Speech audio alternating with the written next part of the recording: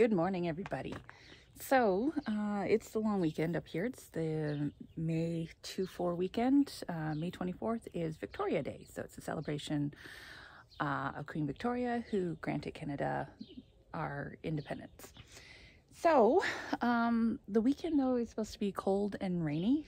So I was planning or hoping to plant this weekend, but typical Alberta weather.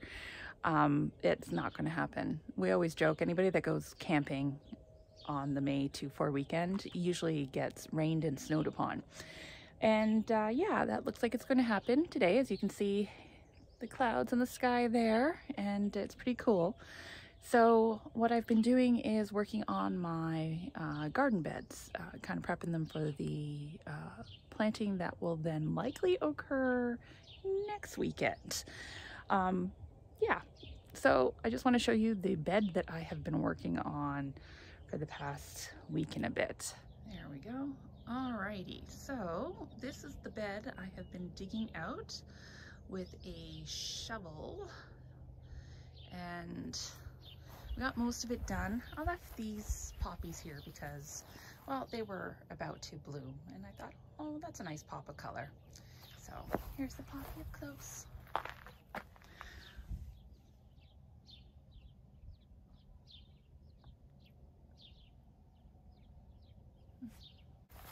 So what the bed was like is this stuff: quack grass, dead grass from last year, all through it.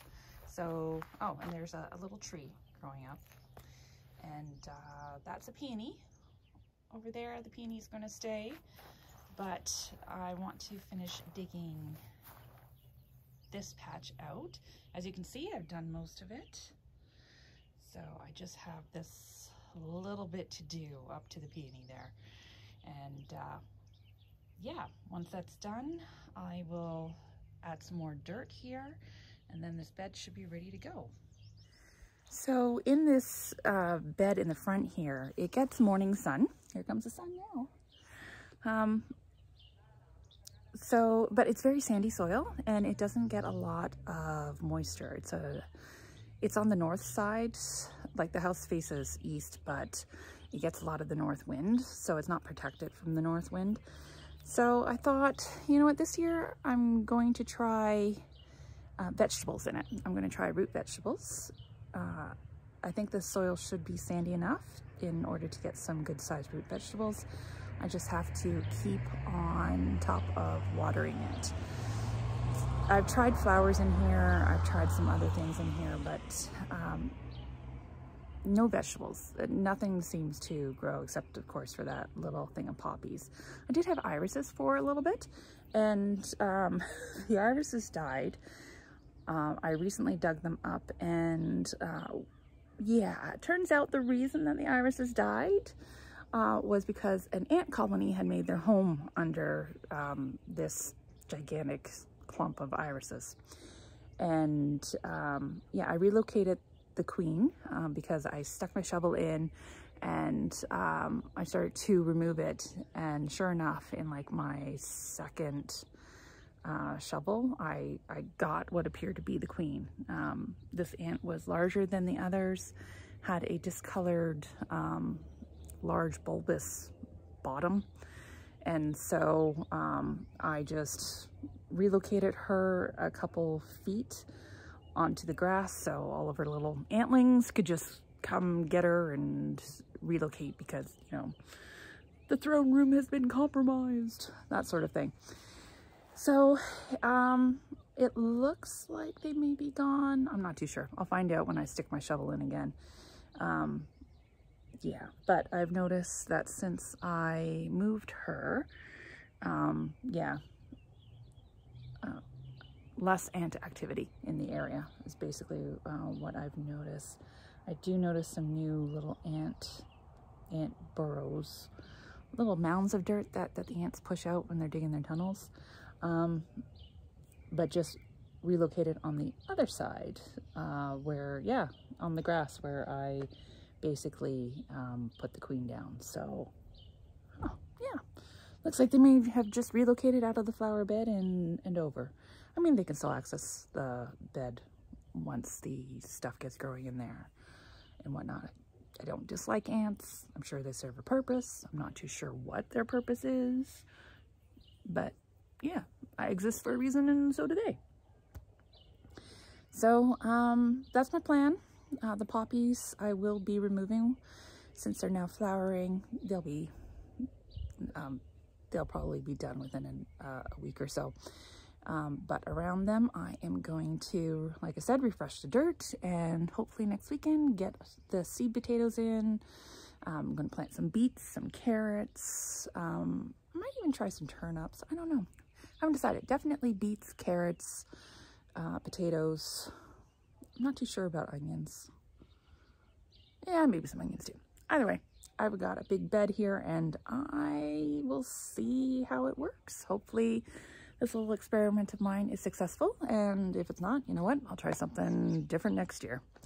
Every year of gardening is just a chance to try something new and learn from past year's mistakes. All right, I'm going to get to it, and I'll talk to you.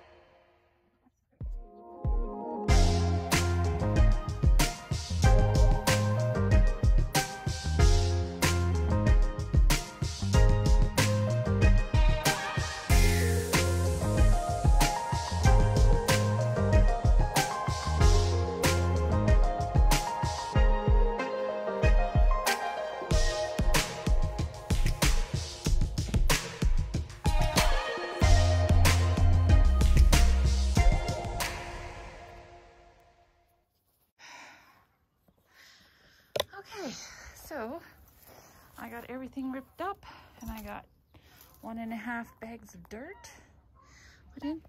Yes, hello. Oh my goodness. So I have 2 cats. She's good with being outside. The black one, Olive, she was just not having it today. So she's inside and yeah, so there we go. Alrighty, so I am done for today. I pretty much have everything ready to go for planting. There's a couple of planters that I need to stick some dirt in.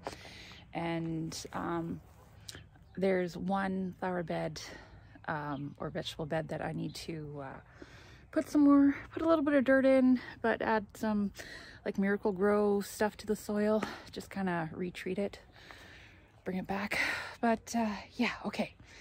So I am hot, sweaty, and now I've definitely worked up an appetite for breakfast. So I don't like to work out after I eat. So whenever I hit the gym, I hit the treadmill, I do yard work, it's always first thing in the morning, like, you know, 8, 9 o'clock, usually 8. And yeah, and I work out for, you know, about half an hour, and then I eat. Well, after I shower. It's look, sweat stain or sweat mark. Yeah, I'm just dripping here at this point. All right, so that is it, and you guys take care, and I'll talk to you next week. Okay, bye.